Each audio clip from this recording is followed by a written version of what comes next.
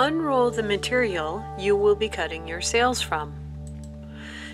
In this video, I'm using plastic tablecloth material that you can buy in bulk on rolls. I unroll enough to cut the width of at least one template plus a few extra inches. Place a long ruler to use as an edge to fold the material over, then unroll more material back towards the starting point. It doesn't hurt to double check your measurements.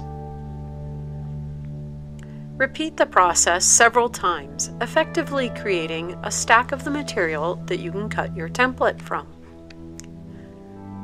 For plastic tablecloth material, I have found it is best to not do more than 25 layers at a time. For Tyvek and paper, I usually only do 10 layers. Smooth out the stack to make sure everything is flat and lined up. The roll I'm using is wide enough to accommodate 2 sails cut out, so I fold the stack of material in half. Place the template on the material.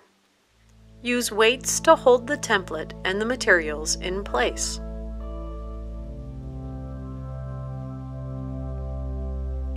Press down firmly with your cutting tool and make long, even cuts along the edge.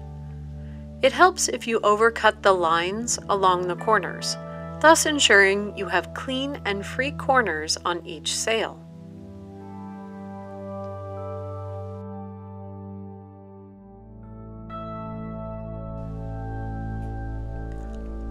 Our sails are now cut and ready for the next step.